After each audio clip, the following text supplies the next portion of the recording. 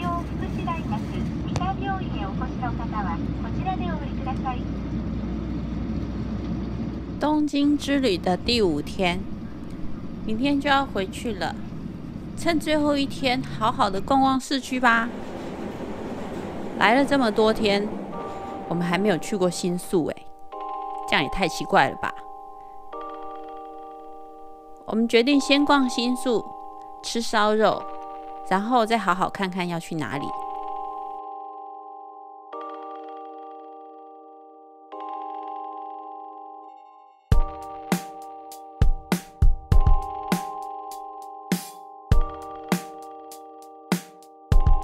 新宿呢是真的很大，店很多，平价、高档的都有，一天可能都逛不完呢。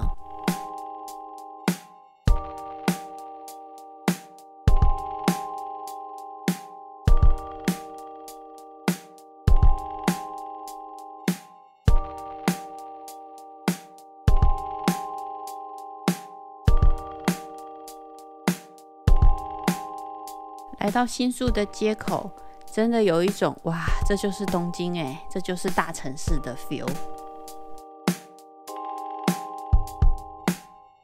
新宿呢还有很多综合的店，像前面的这一家 Bicqlo 就是 crossover big camera 的，叫做 Bicqlo， 非常的不错。我在这边呢就被安先生怂恿买了一支 Panasonic 的吹风机。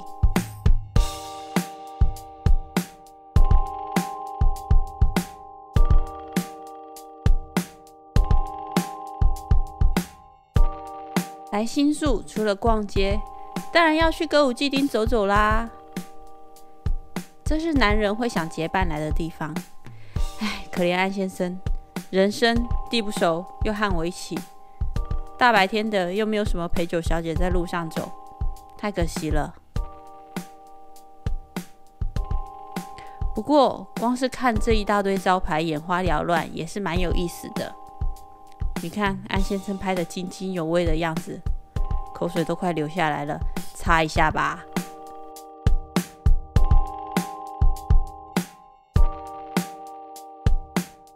除了有女生陪酒的店以外，也有好多的牛郎店还有我都想进去坐一坐了。不过年下男不是我的菜，就算了吧。最好笑的是竟然有 SMAP， 弄得跟 SMAP 一样，超搞笑的。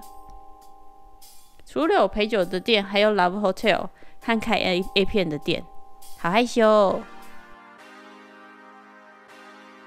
当然来新宿也要看哥斯拉饭店啊，下次可以住住看哦。可是要小心，不要到时候睡到一半偷偷跑出去，因为这附近实在是太多诱惑了，好危险。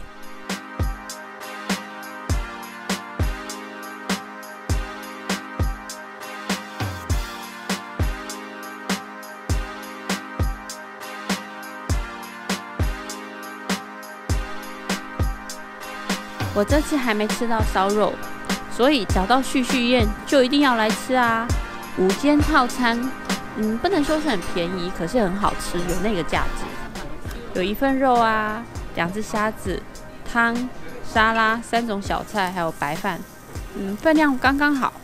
肉吃不够也可以再单点啊。顺带提一下，我跟安先生呢，一直感觉隔壁桌是小姐和客人出来吃饭的关系，感觉他们好像不太熟。而且小姐吃完之后就跟他说谢谢再联络啦，好怪哦。我们有一点八卦回到正题，烧肉很好吃，jojoen yakiniku 最高。真係要好小心，即係隨時講嘢咧，隔牆都有耳。吃飽後就趕快往下一個地點移動吧。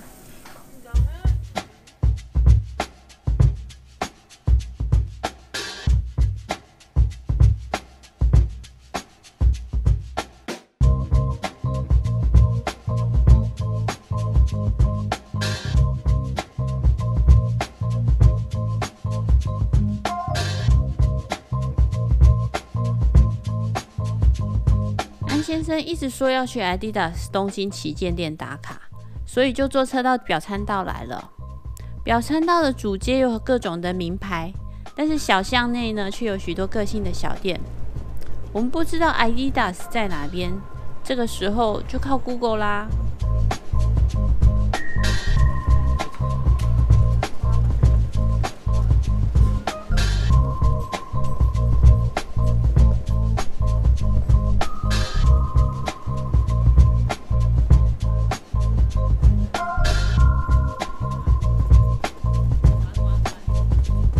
看到了，哇，这个 Adidas 好小间哦。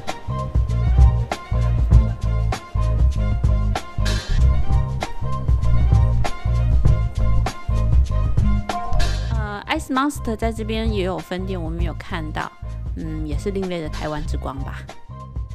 Lux Lobster， 好多人排队，可是 Montreal 夏天龙虾一只都比这个一个还便宜，那我们就不用排了。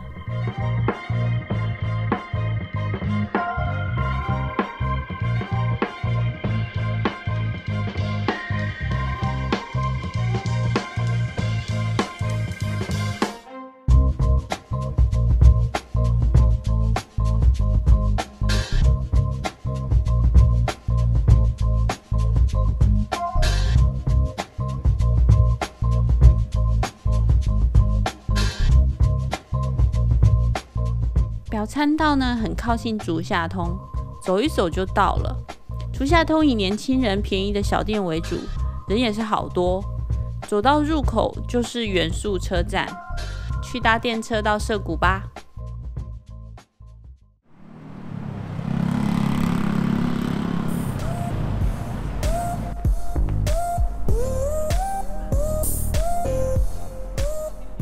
我们来涩谷呢，其实主要是因为安先生要拍那个全世界最忙碌的十字路口，还有就是我要买药妆啦。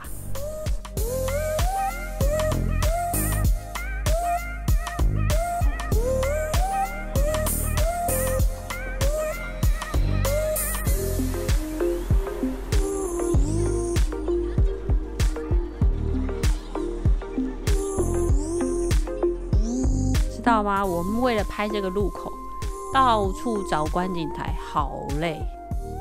虽然这个路口很多人、很多车，但是井然有序，很安全。